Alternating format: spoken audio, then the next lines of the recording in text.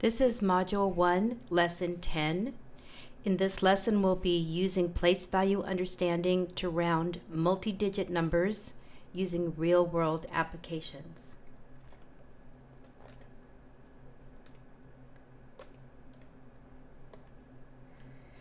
Let's start by looking at the number 935,292. And we're going to round it to different place values. So let's start by rounding it to the 100,000 place value. It could either stay at 900,000 or round up to 100,000, which would be a million. Visualizing what the midpoint would be, 935,000 is less than 950,000, so we would round to 900,000 rather than rounding up. Now let's look at the same number, but this time we're going to round to the 10,000's place value. So the 900,000 stays the same. We look at the 10,000s. The 10,000s can stay at 3,000, 3 10,000s, or round up to 4 10,000s. So it would be 930,000 versus 940,000. 935,000 would be the midpoint. This is a little larger than that. So therefore we would round up to 940,000. Same number again, but this time we're going to round to the thousands place. So the 100,000 and the 10,000 stay the same. We're going to look at the 5. So we could leave it at 5,000 or round up to 6,000. The 292 tells me it's closer to 5,000, so we'll leave it at 5,000. So all of these are valid estimates for our original number, but they vary depending on which place value we're rounding to. So we might ask ourselves, how do we determine what's the best estimate to use? So let's consider the problem that in 2012, there were 935,292 visitors to the White House. So that's the number we just looked at. Now, we want to make sure that every visitor to the White House gets a map. So we want to decide which place value do we want to round to. Well, as we just looked at, if we round to the 100,000's place, we would get 900,000 as our estimate. But given the actual number that we have here, an estimate of 900,000 is going to mean that we don't have enough maps, because this estimate would be lower than our actual value. If we go to the 10,000's place, we got 940,000. That would mean that we're close to the number of visitors, but a little bit over, so everybody would get a map. So this would be a preferable estimate to rounding to 100,000, because being short 35,000 maps would cause a problem. So this would be, given what we want the estimate for, this would be a better estimate to make sure we had 940,000 maps. Let's look at another problem. There are 2,837 students who attend in Lincoln Elementary School.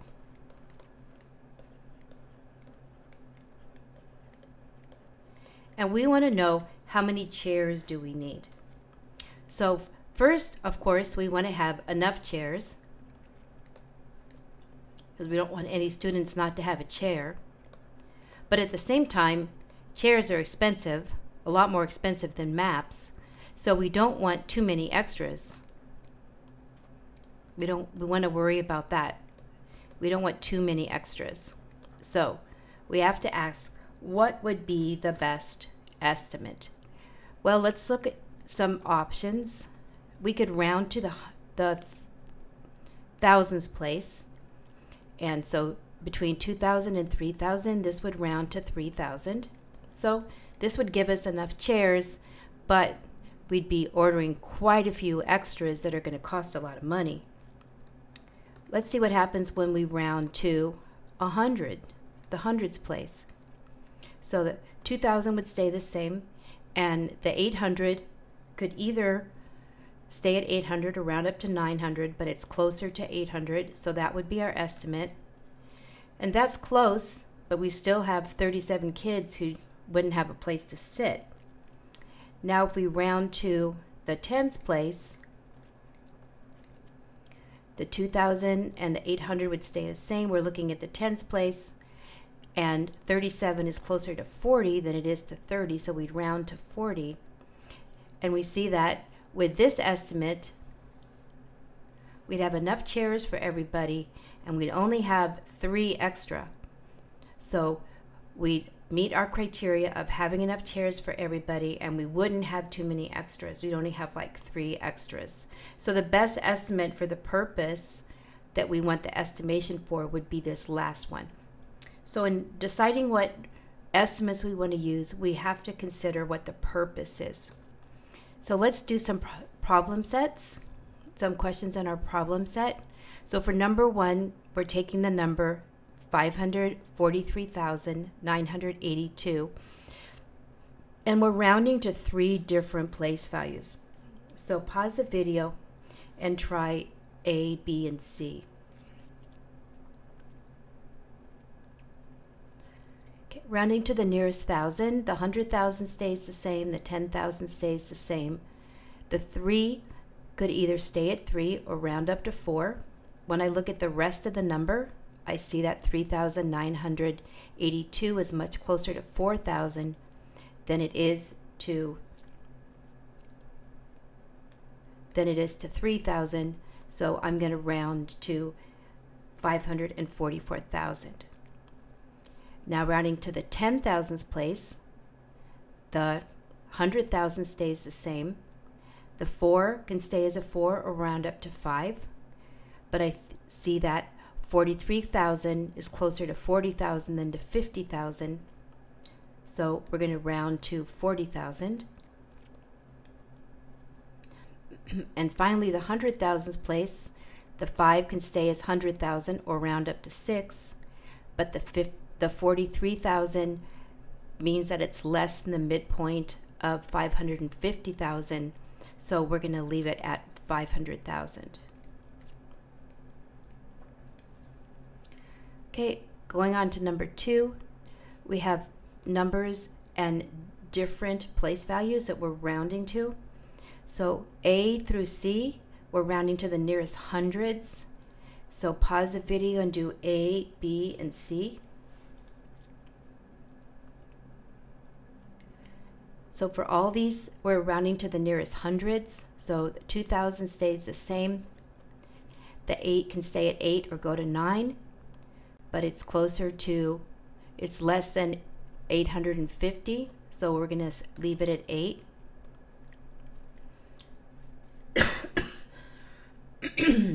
For B, again, we have 800, and 851 is a little over by 1 over the midpoint, so we're going to round up to 32,900. And for C, we have again 800, but 891 is much closer to 900 than to 800, so we're going to do 132,900. For D, E, and F, we're rounding to the nearest 1,000. So pause the video and try D, E, and F.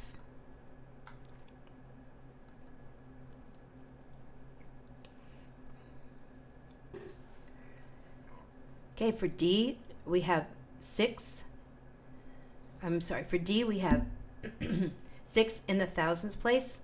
So it can either stay as 6 or round to 7, but it's closer to 6. So we're going to do 6,000. For E, in the thousands place, again we have 6. We look at the rest of the number and we see it would be above the midpoint, so we're going to round up to 7.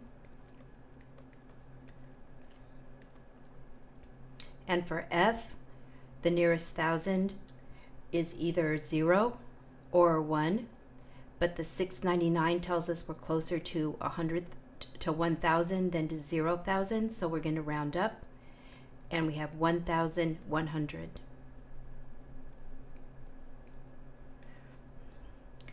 The next 3 are 10,000s, so pause the video and try G, H, and I.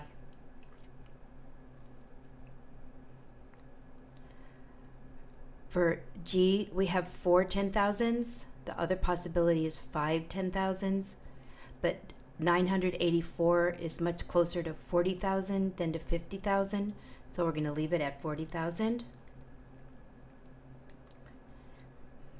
For H, we have 5 10,000s, so our possibility is 50,000 or 60,000, but the 4,984 puts it below the midpoint, so we're going to round down to 50,000. For I, we have 9 10,000s, so we can stay 9,000 or round up to 10. Given the rest of the number, it's much closer to another 1,000 and another 10,000, so we're going to round up to 1,000,000. And finally, for J, K, and L, we're rounding to the nearest 100,000, so pause the video and try those 3.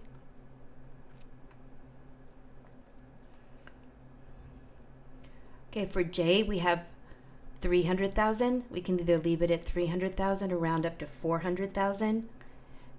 The 60,034 tells us we're over the midpoint of 350,000, so we're going to round up to 400,000. For K, we have 400,000, or it can be 500,000. The 36,709 tells us we're closer to 4,000 because it's below our midpoint, so we're going to round to 400,000. And finally, for L, we have 800,000, or we can round up to 900,000. The 52,442 is above the midpoint of 850,000, so we're going to round up to 900,000. So moving on, we're going to look at what we've learned to answer some real-world problems. For number 3, it says Empire Elementary School needs to purchase water bottles for field day. There are 2,142 students. Principal Badar rounded to the nearest 100 to estimate how many water bottles to order. Will there be enough water bottles for everyone? Explain. So pause the video and try that.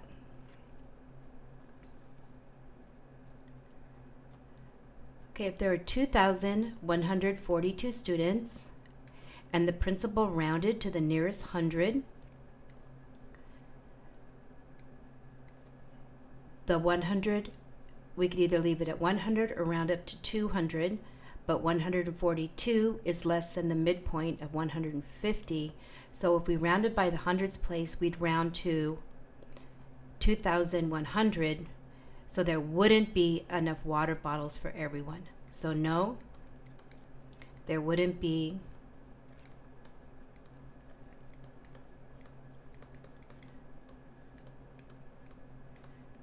Remember, word problems have to be answered in sentences.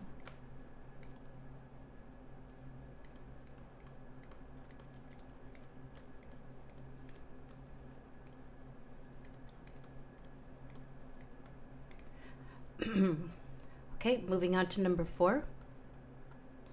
Opening day at the New York State Fair in 2012 had an attendance of 46,753 people. Decide which place value to round 46,753 to if you were writing a newspaper article. Round the number and explain why it's an appropriate unit to round the attendance to. Pause the video and try that one.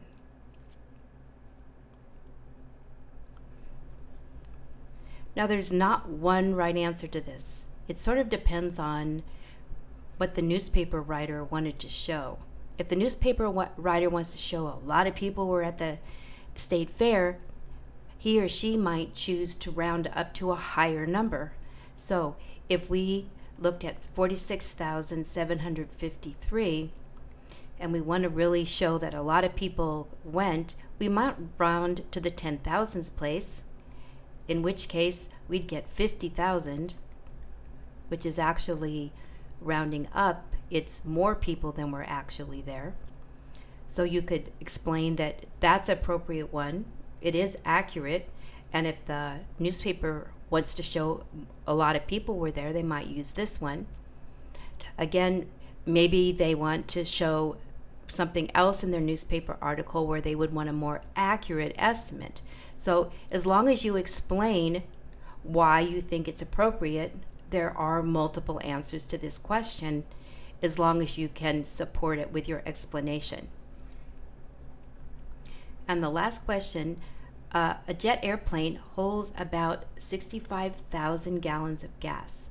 It uses 7,460 gallons when flying between New York City and Los Angeles. Round each number to the largest place value, then find out about how many trips the plane can take between the cities before running out of fuel. So pause the video and try that one.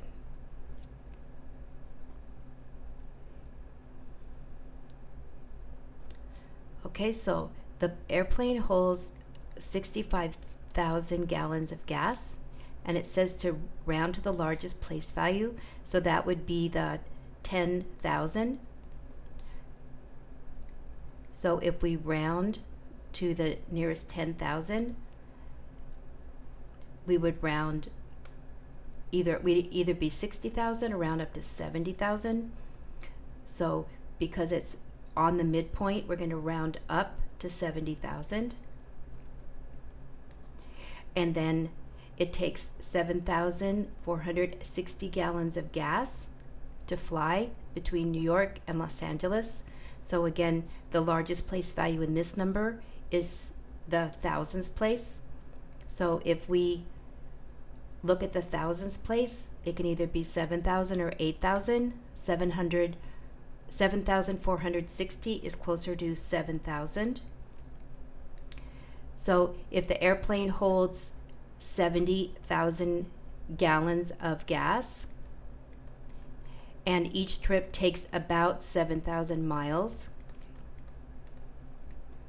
then we can see that the pilot can take about 10 trips, since 7,000 times 10 would be 70,000.